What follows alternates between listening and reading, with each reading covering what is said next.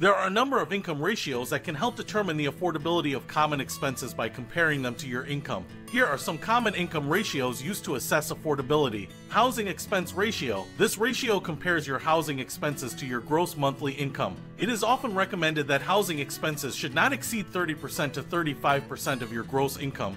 Debt to income ratio. The DTI ratio measures your monthly debt obligations against your gross monthly income. Lenders commonly use this ratio to assess your ability to manage debt. A general guideline is to keep your DTI ratio below 36%. Transportation expense ratio. This ratio compares your monthly transportation expenses to your monthly income. While there isn't a universally recommended ratio, transportation expenses are generally advised to be kept under 15% of your monthly income.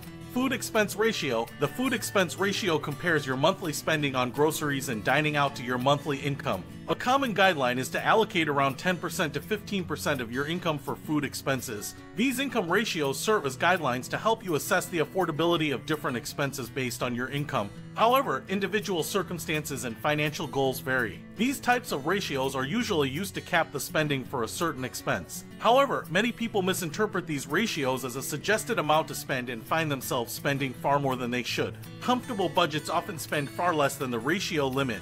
Even though you could spend a certain amount in a category, it's important to determine what you feel comfortable with and can easily afford. Look at the ratios as a limit, not a recommended amount.